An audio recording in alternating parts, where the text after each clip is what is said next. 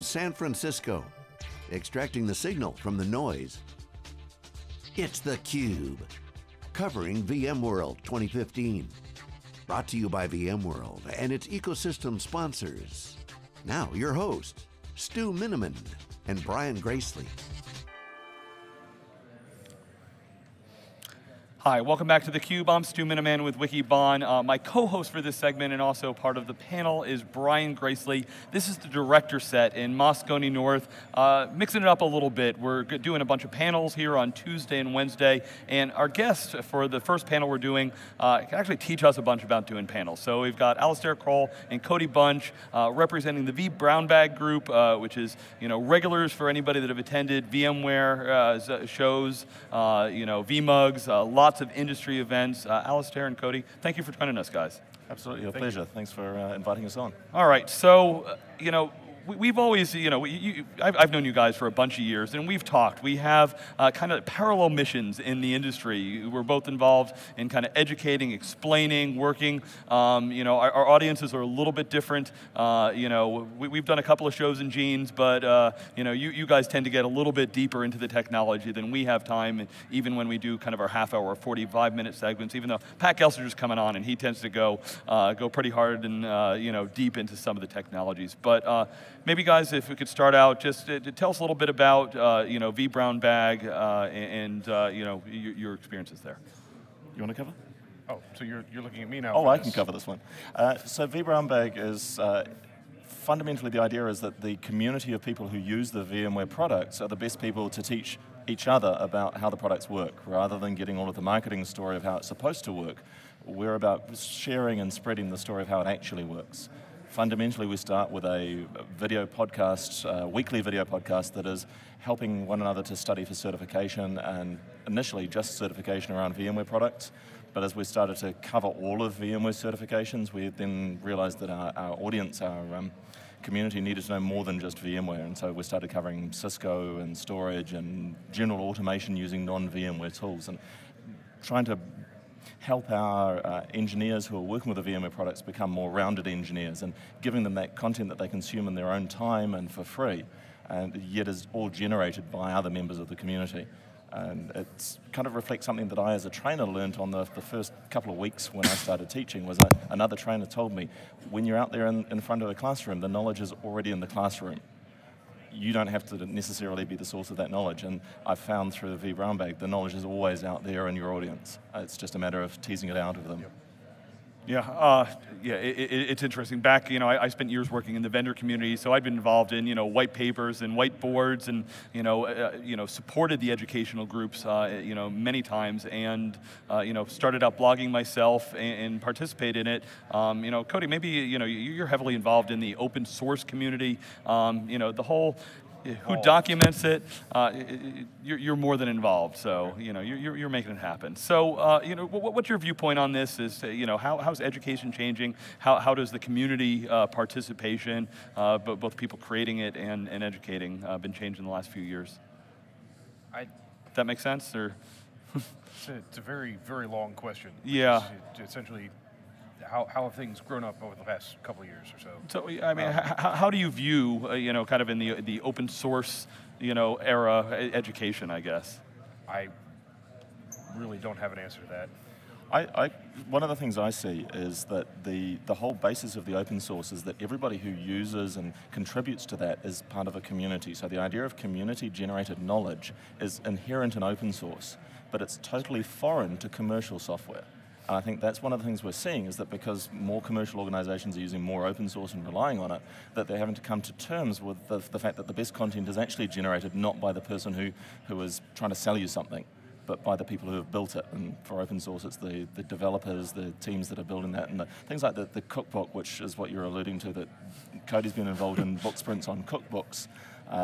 That content doesn't come from some vendor somewhere. It's a group of enthusiastic people using the software that create the best content. Yeah, I think he framed the question up better than I did. So okay. Maybe you want to comment on that, Cody? So that is entirely different, which is it is a much more community-driven effort all around. Software development, education, documentation, all of it is very grassroots. You will have your corporate sponsors, your Red Hats and your Rackspaces that show up and dump a ton of money into it and a ton of effort into getting things developed, but it's all with the mind of continuing for the better good of the software project as a whole. Yeah, I mean, one of the challenges with software always is how much time gets spent in development, and then is documentation an afterthought? Is education something we do, or do you just throw it over the wall and say, hey, good luck? And so in the open source space, there is nowhere over the wall to throw it. The guys implementing this are also the ones writing the code a lot of times. Maybe not directly, but very closely related to. Yeah. So years ago, a lot of us have been coming to VMworld for a long time.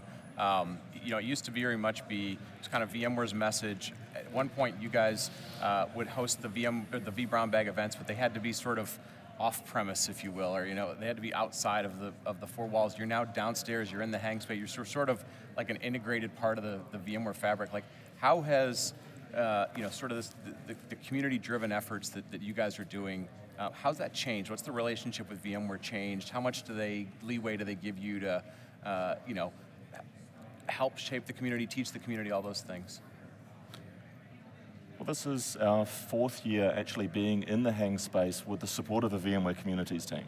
And the Communities team, I think, have been learning over that time how to work with us, how to enable us and not try and shield us from the people who would like to control, because always there's marketing people who want to control a message, and we simply won't let the message be that controlled. Yeah. So over the years, we've seen less and less of the people outside of the communities team having any kind of influence back towards us. It still happens a little. Every year we have some little bite that occurs, but they've gotten very good at just letting us run everything. And I think last year was the first year where they just handed control of the stage and said, you run the schedule. We'll let you know if we need to book something in, but we're booking it in with you rather than us booking in with them. We just have our stage and we run it. It's now all presented by vBrownBag, and we're very pleased to see that we are the lead for that space, and that VMware have embraced having the community doing that. I think one of the changes I've seen over the last 2 years with VMware is the change to embracing more open source. I really didn't expect what we saw last year when they started open source some of their products, and some idea that is a good thing for them to do. It's a complete turnaround from what we saw in the past. Yeah, so one of the things we've talked a little bit is building a schedule for something like this. Boy, it's a lot of work, and boy, you're juggling a lot of pressures. If you've got sponsors, how much are they involved? The community, which topics are you going to cover? Which are the ones that everybody wants to go into, and which are the ones that are important that we cover? So maybe give us a little bit of insight as to how you built the schedule this week. What are the things that you hear from the community that's exciting, and anything that surprised you that you might be willing to share? It's largely a cat herding exercise right there. Yeah. That's why we wear long sleeves here, so you can't see all the scratch marks that we've gone through. Generally about a week and a half after the session acceptance announcements have gone out, we go ahead and open up a Google form that says, we are running the Tech Talks again. If you're going to be at VMworld and would like to present your thing and can consolidate your message down into a good 10, 12-minute window, we can get you taken care of. And then from there, 100, 200, 300 responses a go. Well, for VMworld, we typically see around 60 sessions proposed, and we have space for somewhere around 40 in our schedule. We see you guys at OpenStack Summit. OpenStack Summit is amazing for us because the organizers firstly invited us to come in rather than saw that something was going to happen and accommodated it. They invited us in. When that email goes out to their session saying, thank you for your proposal, but we can't accept it, our sign-up URL that Cody mentioned is actually in that email. And so we get 100 and 110, I'm expecting 120 for Tokyo proposed, far more sessions than we can fit for OpenStack Summit. So it then becomes that cat herding of who's going to turn up, who's proposed lots of sessions, and I can only give each speaker one because we try to be very inclusive. Yeah. You guys cover a ton of topics. I mean, there's a ton of VMware topics. You're covering OpenStack. I mean, you've done couch to OpenStack, so beginners to advanced stuff. You've done a lot of automation. What are you hearing from people? Like, what's the big things that people want you to do more of, or what are you seeing more people show up to listen to and learn maybe over the last year and a half? Certification tracks are always really big. So anytime VMware or Cisco announces a new certification or an update to There's a whole lot of demand around that. Yeah. We generally try to stay out in front. Normally somebody with the on the VMware team is in on one of their betas, and we can, within reason, start preparing a lineup of speakers to get that going. Certification tracks are always big. There's been some mumblings around Docker networking, containerization, microservices, really figuring out what that means. And like we recently kicked off a DevOps series that was fairly well attended as well. So, yeah. So you guys are staying. You're staying on it, and then people kind of gravitate towards it as that makes sense to them or good for their job. And we try to be out in front of where our audience needs to be once we have that content together. So it may take us 2 or 3 months to cover a particular subject area because we're doing 1 hour at a time every week. And so we want to have that content all together and cohesive when somebody comes in 6 months later and says, well, now I heard that this was going to be important, now it really is, so I need that content this week. Yeah, so one of the things I think is kind of interesting, but Brian and I have talked many times about it, is just the career development type aspects. And you guys help foster the community and get people that want to learn about new technologies and help others to do that. Can you maybe talk a little bit about that? Sure. One of the things I see is particularly the people who are contributing to us. So all of the content that we get is from grassroots people doing contribution. That can be extremely good for careers. We often lose contributors because they're no longer working for some small company somewhere. They started showing their face out there, they're showing that they can communicate, and they get snapped up by vendors, and then it's much harder for them to be coming out and doing the community stuff. So we have this constant cycle of people moving upwards assisted by vBrownBag, but by their own presence on it. But in terms of career development, if you're standing still in our industry, then you're going backwards at a very fast pace. And so we do try to be that looking forwards, and we take a lot of guidance from other forward-looking people in our industry. People like Scott Lowe, you always look at where he's showing some interest, because as an engineer, you want to be in that space at least no more than 12 months from now, because it's going to be important. How about you, Cody? How did you see it? That's actually a very good piece. And then we've very recently been trying to branch out into the non-technical career development path as well. So as some of these people that have gotten snatched up by vendors, they find themselves extracted from a, hey, I was the engineer, I reset passwords and built VMs and so forth, and in a, oh my God, I need to propose a project or a product or whatever, and I'm pitching to a CXO, and they speak an entirely different language. So we're trying to help folks with that level of the transition as well. We've got some great content coming up toward the end of this year, beginning of 2016. All right, so I'm curious, all the big vendors have big education arms, and some of the things you're talking about, certifications in not just the traditional kind of CCIE, VMware certifieds, but cloud architect certifications, DevOps, I don't know if we've got certification classes yet, but do you guys have interactions with some of the other kind of ed services, groups out there, or how's that interaction go? On and off. Our core over the past bunch of years has been VMware technologies. So our core audience comes to us for information around VMware technologies. 2013, we started branching out into the OpenStack world. We're building a brand takes time to get inertia, get awareness, get folks really on board with what you're trying to do. We've had to adapt some for the OpenStack folks, and they've accepted us into their world. And we're trying to do that in a couple of other spaces, but still early days. Yeah, and the challenge is that a lot of the commercial software organizations see education as a profit center, and that we're a competitor to the profit center. So education has an edgy relationship with us. Certification absolutely loves us because we help to convert the people who have been to the paid training into the people who hold the certification. And that transition, that conversion is, for the certification teams, one of the big challenges. Lots of people attend the course, but not many go on and do the cert, and we help bridge that gap for them. Yeah, it reminds me of the conversation we have about software these days, is, there's a lot of competition with free. It's, the developers are going to find things that are available. How do you keep finding, you talked about that funnel of people, and that dynamic of, well, somebody needs to pay for some of it, but, you're giving away, It's funny because all of our content is free to consume. There is nothing that you have to pay to consume. Everything we do is funded by our awesome sponsors, and we find that it's it is a cat herding thing around getting the content in. That's one of the pieces, and we have an expert cat herder in Jonathan Frappier who makes sure that the US catalog, and so as Cody says, we've got catalog out to next year, and that's entirely down to Jonathan, who does an awesome job. But then the other side is I'm the cat herder for the sponsors. And what I have found is that there are sponsors who understand community contribution who will just say, you guys are awesome and we'd like to bask in the glory. And then there are people who don't quite get it so much and they'll sponsor just the once with you. Right, so obviously anybody can watch the videos, jump on the weekly call that gets recorded as a podcast and all that. What are some of the other ways people can get involved, whether they're kind of cool side projects or just making contributions? A lot of times people don't know what's the first step they should do, or what's a good second step. So the first step for everyone past me in the VMware crew has just been reach out to me. And so like we weren't on iTunes, Nick Marshall reached out and said, hey, you should be on iTunes, and suddenly he's now the iTunes marshaller, right? Al reached out and wanted to get involved in something, and now Al is... Yeah, that's not quite accurate. Somebody else reached out and volunteered me. Well, yes. So raise your hand, but not that high sometimes. Yeah. And so, like, if you want to get involved in contributing, presenting, shoot a DM to, or a tweet to VBrownBag, or just reach out to us while we're on the show floor here. Yeah.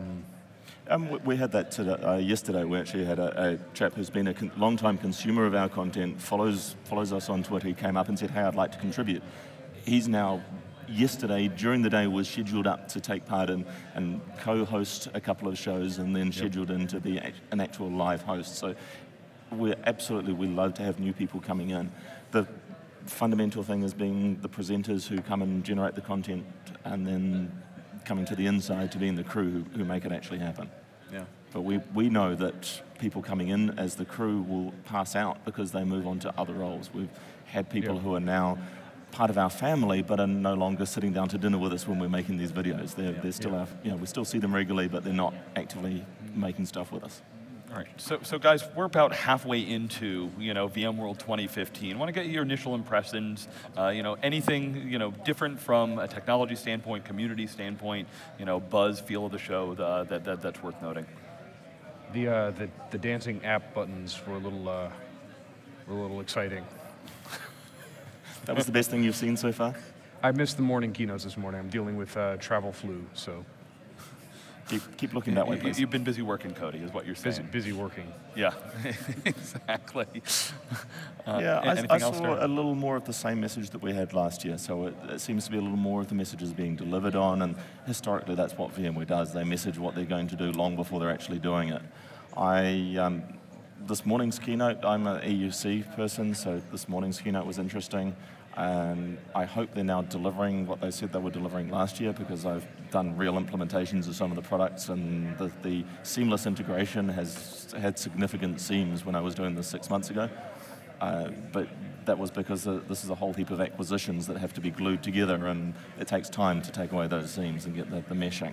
Yeah. So I'm hoping that's what's actually turning out. Okay, so yesterday's keynote, if you didn't catch it, there's a lot of discussion of that cloud thing. So cloud. vBrownBag, I mean, virtualization, you're doing OpenStack. Well, what about the public cloud? So we did a month and a half long series on Google Cloud. We've got AWS penned up or lined up for the end of the year. We've got some Microsoft content also in the pipeline. So we are expanding out into various flavors of cloud.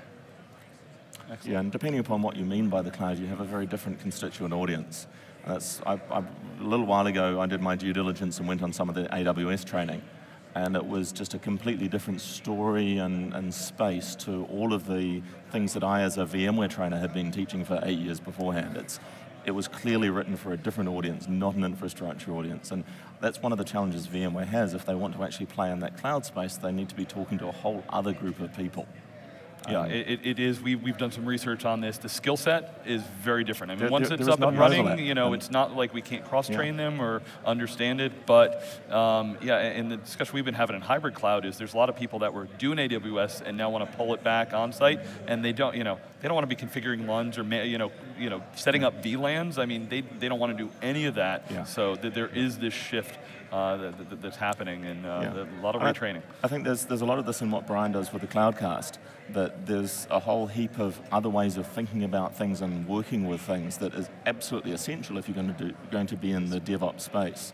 Yeah. That is not where the conventional VMware administrator architect thinks about. It's a different language. It's a different skill set, but it ends up being different priorities. They got different goals, but yeah, it takes. You're right. It's not the conversation about just change your skills. I don't know is always necessarily relevant. You can grow them, you can improve them, but the really different disciplines, it's hard to just kind of flip-flop It's them. the kind of Venn diagrams of skill sets, and I was thinking about it yesterday, that it's not the usual two-dimensional Venn diagram. You're getting to a sort of 16-dimensional Venn diagram of I'm a little bit of a developer, but I do this configuration management piece, but I understand VLANs but not LUNs. Right.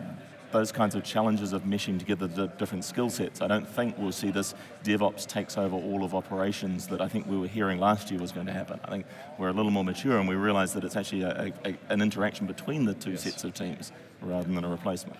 Yep. So you guys serve the community, you take from the community. What are you guys passionate about? Like, or what are you excited about?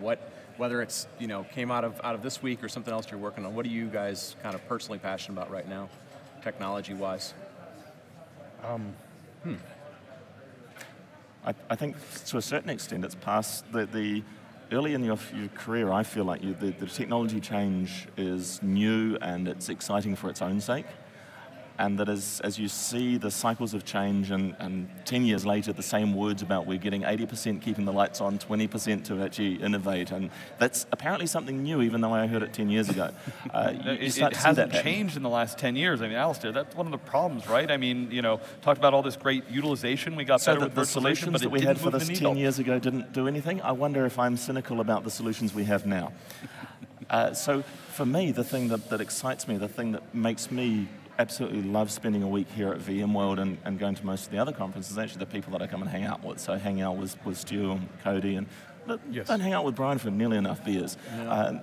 But talking to really interesting people who have good opinions about what's happening in the industry. That's actually the highlight for me of coming here. The learning about an individual piece of tech, that doesn't happen here. I do that back in my lab, but it's being exposed to other people's thinking that is really important to coming to the in-person events. All right. Just the last question I have for you guys is the virtualization community. What I love about it over the last decade is there were those people that contributed, those people that were exciting to kind of ride this wave and push this change. And my fear is that as some of these new changes are coming, the ones that said, well, I built this and therefore I want to hold on to it. And are they ready to, understand that some things are changing? And I'm not saying virtualization's going away or anything's happening fast, but how many of them are going to be ready for that next change? And it's a challenge because we know the only thing that's constant in this industry is it keeps changing faster. I mean, if you keep the feelers out there, if you're skimming Twitter and so on, you can spot the folks that like they rode the first wave, they got up onto the crest, they saw where the next wave was going to be, and they're already attempting to start riding that next wave. So there's a lot of folks that are already making that transition through. But there will be people who are going to be the mainframe engineers of our generation who say, it's a VM and VMs do everything and this modern application stuff is just rubbish. It's a poor way of doing things. Mm-hmm.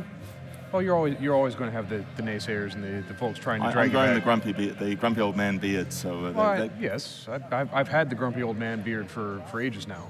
And if they try to hang on too much, like Blockbuster tried to hang on too much, right? Things, you will be out innovated, you'll be outperformed or outmaneuvered. It's an interesting little chess game. Yeah, right? and the ongoing phrase of if you don't like change, you're going to like irrelevance even less.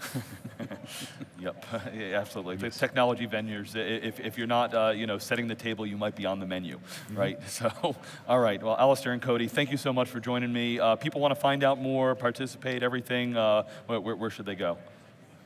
ProfessionalVMware.com or vBrownBag.com. All right, well, gentlemen, thanks so much. Brian, thanks for joining me for this segment. Absolutely. We'll be back with lots more coverage here from VMworld 2015. Thanks for watching.